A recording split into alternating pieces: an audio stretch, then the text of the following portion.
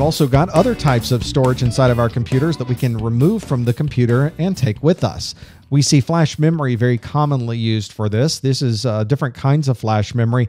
These are the memory sticks or memory keys you may be accustomed to seeing that just plug into a USB connection, and they might have 8 gig or 4 gig or 16 gig or 32 gig. Because it is flash memory, it gets relatively expensive when you get up to larger amounts, but it's a good way to store 8 gig. That's a lot, and that's a pretty inexpensive way to plug in a key, store some files on there, pull it out, and take it to another computer or take it with you. We also have these other kinds of flash storage, SD. These types of storage are used a lot in cameras. They aren't very fast in the way that they operate. They're good for storing pictures, sometimes good for storing video as well. And it's a very small format, so it really applies very easily to portable technologies like cameras and like audio, because you're able to fit a whole lot of data into a very small amount of space. If you've ever worked some older equipment, you may see something like a compact flash card. This is what you might see there. This is a 16 gig compact flash card. It's a little bit bigger format. It's a little bit more durable format too, because it is bigger and it is thicker.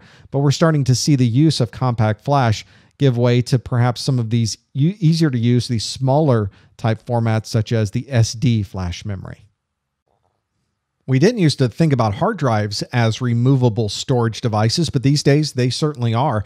These are a good example of external hard drives. Here's one that's an all-in-one. It's got a case, and inside that case is a hard drive. In fact, it's got different formats on it. I can plug in either a USB or an external SATA connection into that particular drive.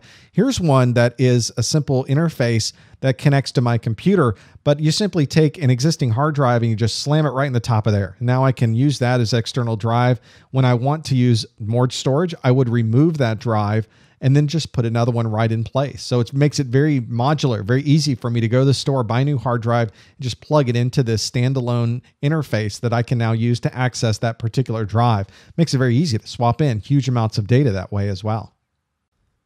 If you work in a corporate environment, you're probably storing a lot of data. Having hard drives to do that probably isn't financially practical. The way that most people do that these days is with tape drives. You take magnetic tape, you stick it into a machine, and you take all of the data from your computer system that's on your hard drive, and you simply copy it to the magnetic tape. It's copied digitally, and usually it's copied with encryption as well. That way, if somebody gets their hands on this magnetic tape later, they wouldn't be able to get any of your data off of it.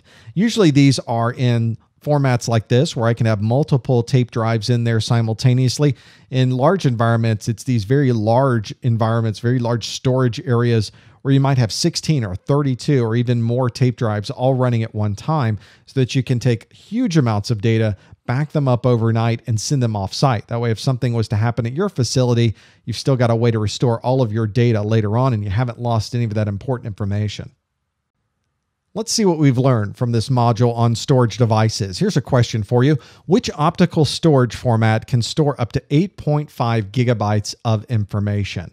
You recall which one dealt with that storage size? It was a DVD, a digital versatile disc, really can store 8.5 gig. Obviously, I can do even more than that in my Blu-ray as well. So I'll give you credit if you answered to either one of those.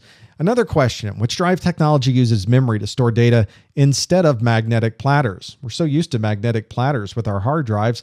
What type uses memory? Well, that would be the solid state drive, or the SSD. And lastly, what type of interfaces are most commonly used to connect to external hard drives?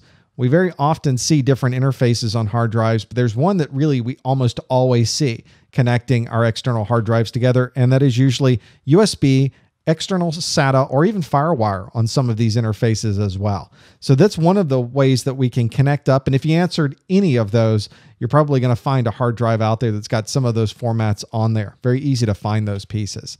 So that covers what we needed to know for our 220-701 requirements in section 1.1, where we need to categorize storage devices and backup media. We went through floppy drives. We learned about hard drive types, our optical drives, and finally, our removable storage. If you'd like to see many more of our CompTIA A+ videos, you can participate in our message boards, leave a comment about this video, or much more. You can visit our website at freeaplus.com.